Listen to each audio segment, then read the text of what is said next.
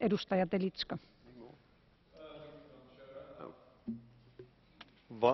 Madam Vice President, I wonder how much does this debate differ from the last one that we had, or from the one before, and I'm afraid that the next debate will be a repetition. I mean, one time it's going to be rockets, terrorist attacks, stabbing, new settlements.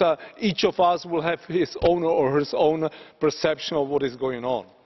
I must say that I do very much appreciate what you have said in terms of the responsibility of Prime Minister Netanyahu and also President Abbas.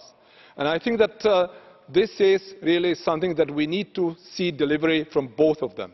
And I wonder in this respect when finally President Abbas will have the ability to basically administrate Gaza as well. Now, having said this, and I think that in terms of evaluation of what is going on, I very much agree with you, and I also very much appreciate what you said in terms of the three elements and the entry points.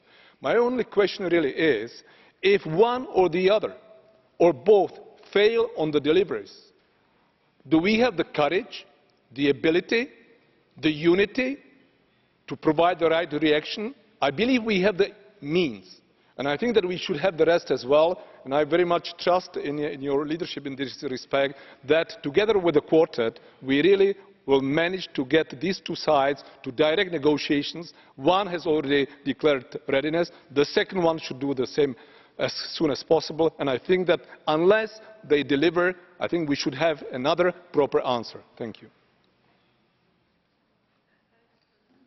Now, Deputy Sulikiotis. Κυρία Μογκερίνη, πρέπει να δούμε κατάματα το πολιτικό αδιέξοδο. 21 χρόνια μετά, η αίσθηση είναι πως το Όσλο έχει πεθάνει. Η κατοχή συνεχίζεται και εδραίνεται